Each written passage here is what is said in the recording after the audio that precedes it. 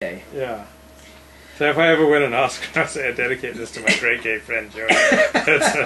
Well, I would like it for two reasons. One, because I found in my life that it's not a disadvantage with women when I was pursuing them.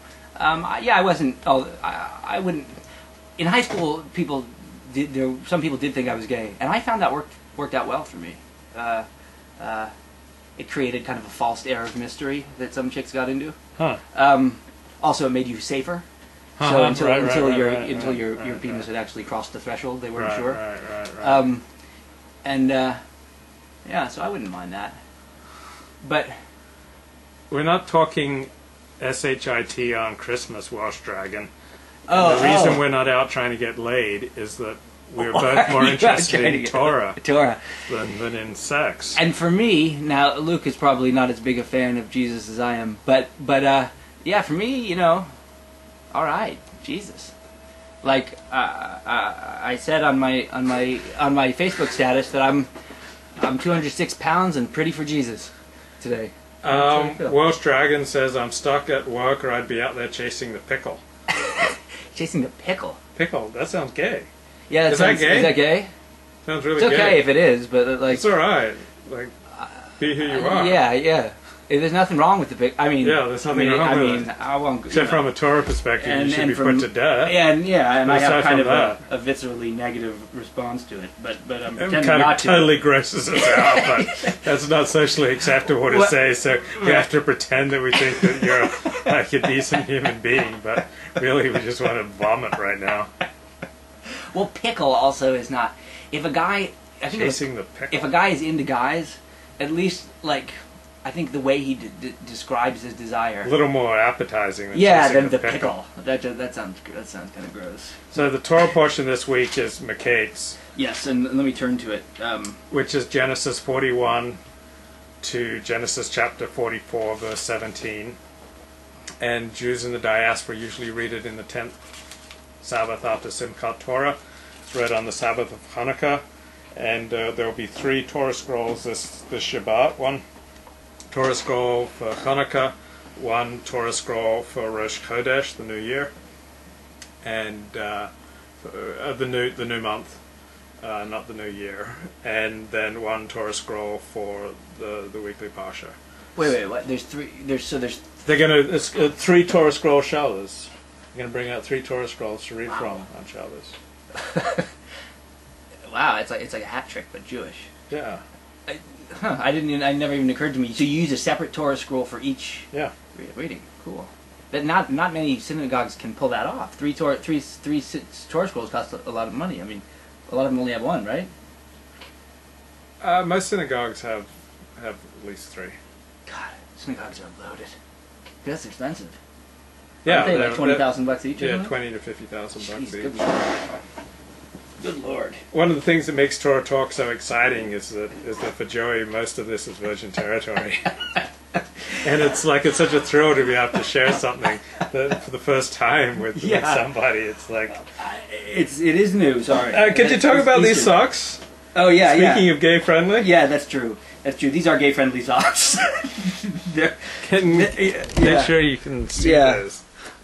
They are very, I like the kind of beige-ish. I'm becoming a little more interested again in my clothes and pulling out things I haven't worn in a long time. They're kind of beige-ish, but they're very sparkly and little patterns. And then up at the top here, they have kind of a camel ring. I don't know. Camel toe? No, not as appetizing as that, but still pretty good. And I think, like I said, I wanted to be pretty for Jesus today. Now, Welsh Dragon says that chasing the pickle's not gay where he's from. And he accuses us of sitting arm in arm on the Lord's big day. I guess it's kind of like in the movie Brokeback Mountain, where the 2 guys say to each other, I'm not a fag or anything. Right. Just right. cornholing the other. Right. And it might be just after cornholing the other. That they just want to reaffirm that that's not what it looked like. Yeah. And I remember when their boss talked to them, wouldn't rehire them because they'd been playing Stem the Rose. Is that what he says? Stem the Rose. Stem the Rose? Yeah. Stem the Rose. Well, okay, that's fine. Well, Welsh Dragon, so in Wales, in Kimru, Chasing the pickle is a thoroughly heterosexual and manly activity. All right, I'll take your word for it. As far as do we celebrate Christmas, it's an interesting question. I do not. Wait, what did he say? Sense a lot of sexual tension between you two, bubbling under the surface. It's not too far under the surface. It's really out there, like pretty overt. It's pretty over the top. But you, I don't celebrate Christmas in my house. I was raised with a father who thought that was where you draw the line. As a Jew in the United States, you can celebrate Christmas at a friend's house, or we have some converts to Christianity in our family. You can celebrate it there, but you don't celebrate it in the house. You don't have a Christmas tree in the house, and so forth. So I can't do it in my house. I mean, even as a grown up, I just. So you don't have a Christmas tree? We don't have a Christmas tree. I used to work on Christmas Day all the time. Hanukkah bush? No. You're married. What? Well, no. My mother-in-law has all of it. The bush? The Hanukkah bush, Christmas tree. She has the whole Megillah? They have the whole Megillah. She's got the niece making like little cookies that are in the shapes of both like pine trees and Jewish stars. So it's the whole Chrismica thing. So there's a great commentary on this week's Torah portion by Rabbi Ari Kahn, and Joey claims to have prepared and have some points, and we're going to get to those right quick. Just to see if he's telling the truth. But Rabbi Ari Kahn sets the stage for this week's Torah portion. After a series of strategic negotiations and reversals of fortunes, the brothers of Yosef have procured food and are finally united and on their way home to their father. The performance of what they had first thought to be a simple task, buying food, turned out to be impossibly difficult, resulted in threats, arrests, incarceration, what seemed at the outset as unimaginable horror.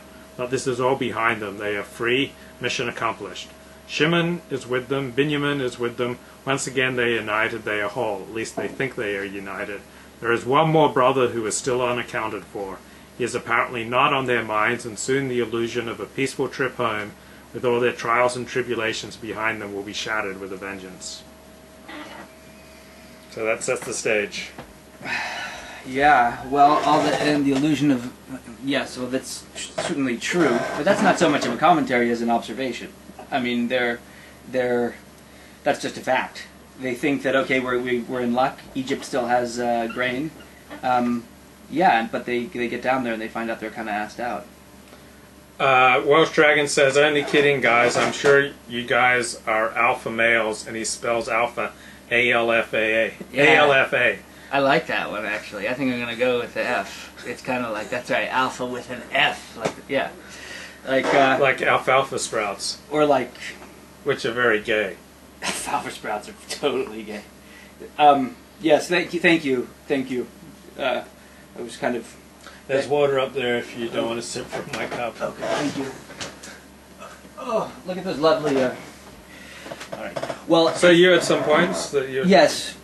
One of the things that I think leaps out at us from Miketz is that we've definitely got Joseph's character develops in between our previous portion by Shev and Miketz.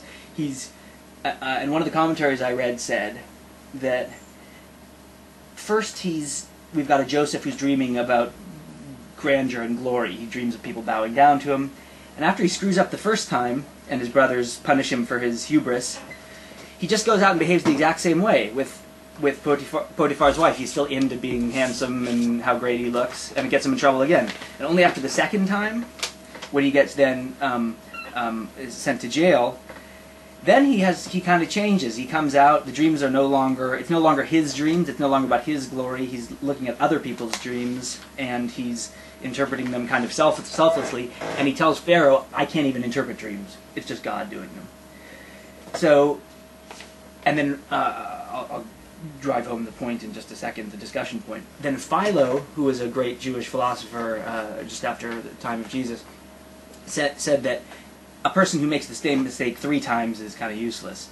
And so here, he makes the same mistake twice before he learns to change the error of his ways and become more selfless. So, I thought that was interesting because I have always been puzzled by the idea that you could learn something really important from one simple mistake. I've had to make the same mistake again and again and again before I've learned to change my ways.